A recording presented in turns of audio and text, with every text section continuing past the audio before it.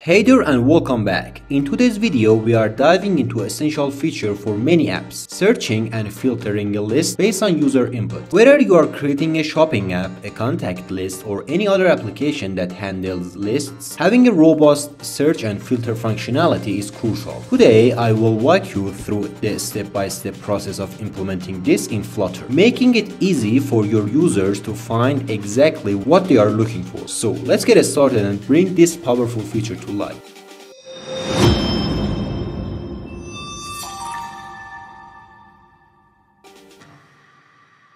Let's start by creating a search text field. In this field, we want to search for contacts that have a name and an image. To begin, I created a list of contacts with 6 different entries. Back in the main file, we need to create this list of contacts in our estate. Under the search bar, we will display a list view, and inside this list view, each contact will be shown in a list style with an image and the contact name. Now, we want to filter the contacts based on the search input. Every time the text in the search field changes, we call the search contact method. This method filters the contacts list by checking if the contact names contains the search input. The filtered list is then updated in the state. If the user input is empty, meaning they have cleared everything, we simply display the default list of contacts. This way, the list below the search bar is always filtered according to the search input. Next, when we click on one of the contacts, we will navigate to a new page called the contact page. On this page, we will display the contact's name in the app bar and the contact's image in the body of the scaffold. In summary, we can click on the contact to navigate to a new page where we see the contact's name and image. I hope you found this tutorial helpful. If you did, please give it a thumbs up and subscribe to my channel for more tutorials. Your support helps me to create more content like this and reach a wider audience. If you have any questions or suggestions for future videos, feel free to leave a comment below.